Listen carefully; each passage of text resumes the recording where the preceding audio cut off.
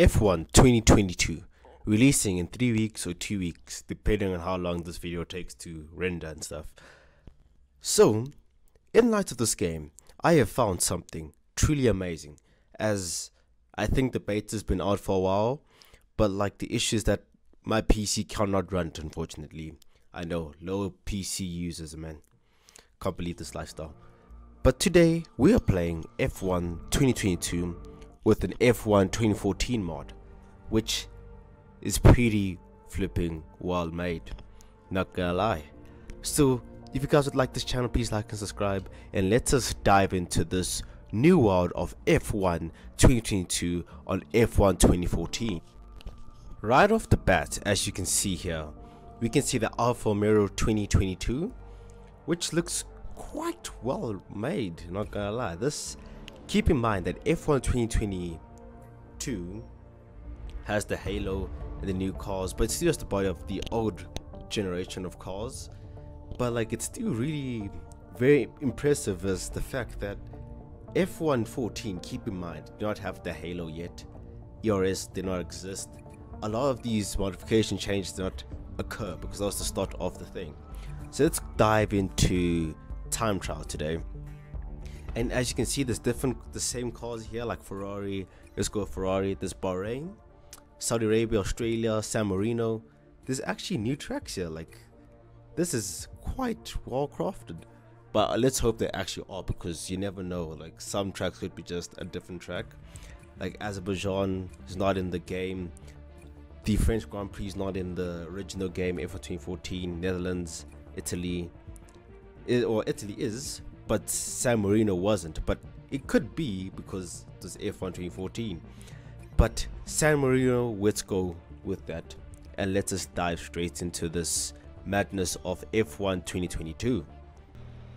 So over here we have our cockpit, which is very similar to my previous video, if you guys haven't watched it, of F1 2019, which, because it's a mod, of course it's not going to be 100% perfect in terms of your cockpit view, but let's actually dive straight into it.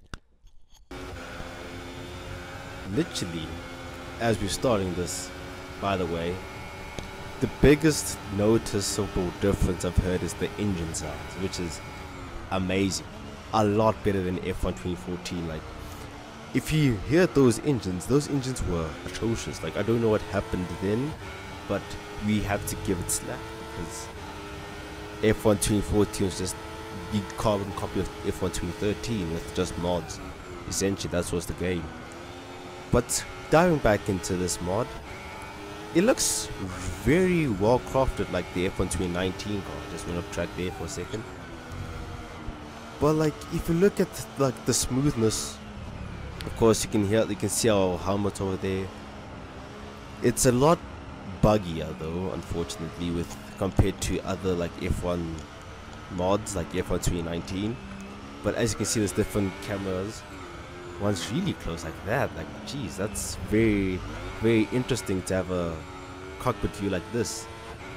That's the main one, which I usually used to use on the F1 2019 mod. You can see the body is actually quite well crafted, and also like seeing the size of the car and like this angle looks a lot bigger than the others. So let's actually like slow down the car and have a just general look of the car. So look at that. This is a really good mod.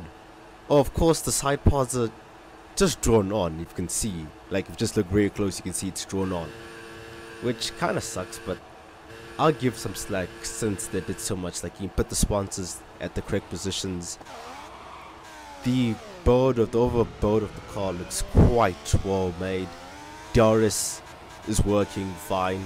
I know I did this other mod, try and make another video of, I think it's F1 2018, which the DRS wings weren't working. But as you can see, it's looking very good as a mod. Going to those corners there.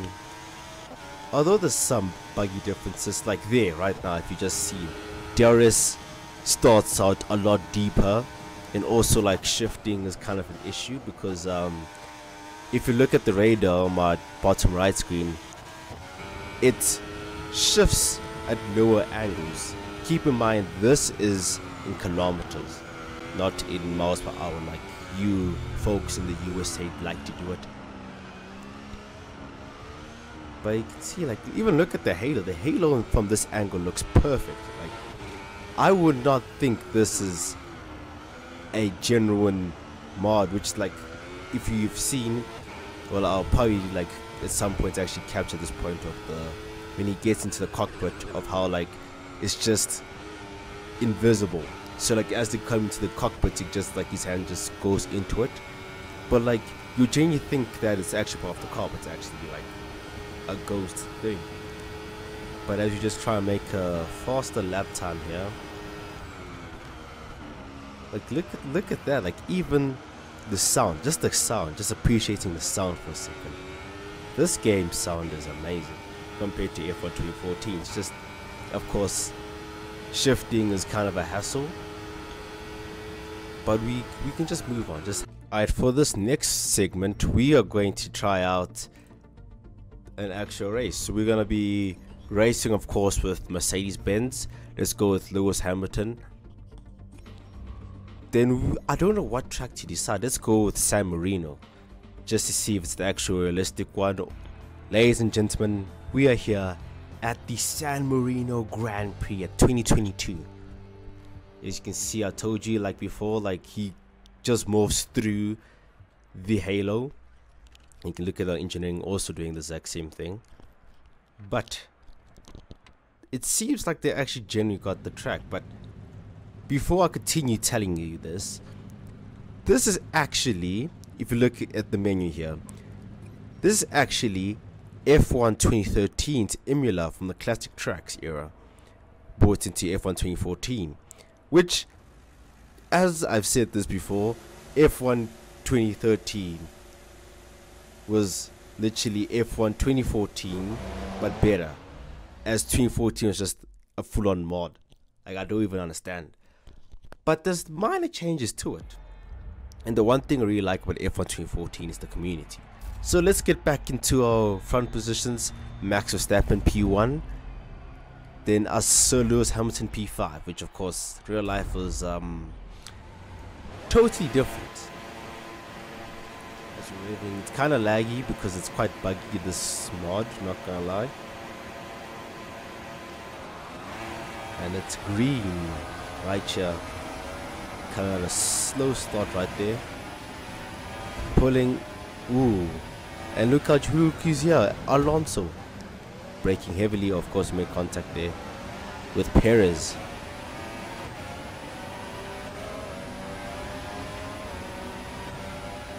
Going down the straights, you can hear the car engine sound really good compared to the other one I tested out too, of F1 2019.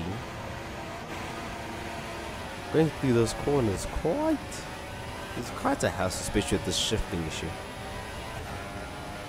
And you can see George Russell P6 at the moment, can we fight for P3, a podium position, fighting them Red Bulls and Ferraris on top.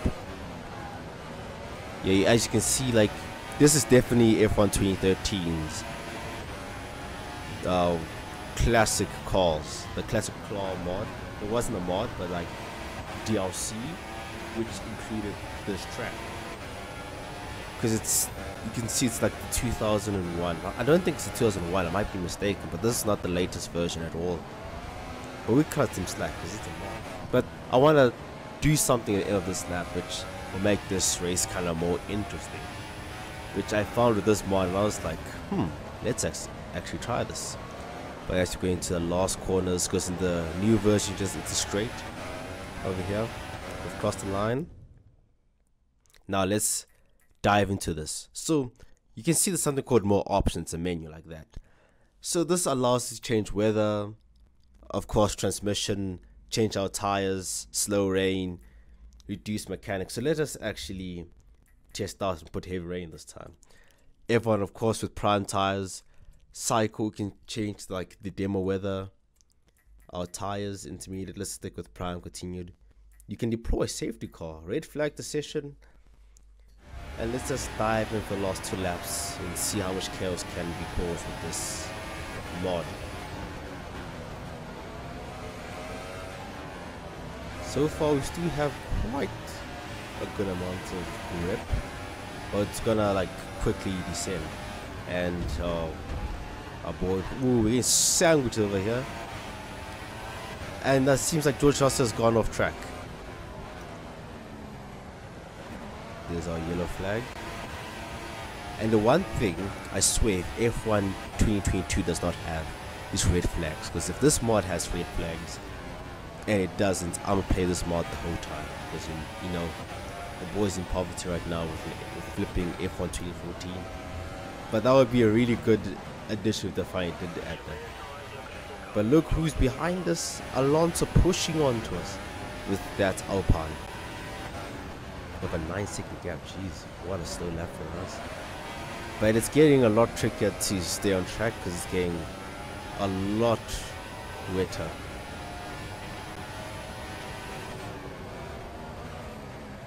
Braking, we had to brake a little bit earlier here to make sure we make that corner. Should we put in? Ooh, just losing traction over here. I think we can just hang out for one more lap because it's just 3-lap race. Cutting in there, ooh, came out wide there. This is becoming a very hard thing to drive, and you can actually, I've never really realized this, but if you look down, you can see Lewis Hamilton's actual helmet. Like that's, I didn't really like acknowledge that, but that's a very nice addition to this mod. Oh my gosh, this is turning out to be a very hard race to stay on track with. Going through that chicane. Ooh, and getting pushed on again by our son Alonso. And I think Bottas is right next to us. No, it's Magnussen. Ooh, the Hess. But can we catch him? Of course, there's no ERS in this game, so. But there is. We can change the fuel load in this game too. But you can see our tires are not even doing well at all. Not even warming up.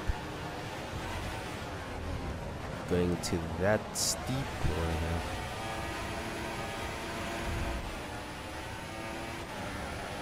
See Norris and Magnussen fighting behind us.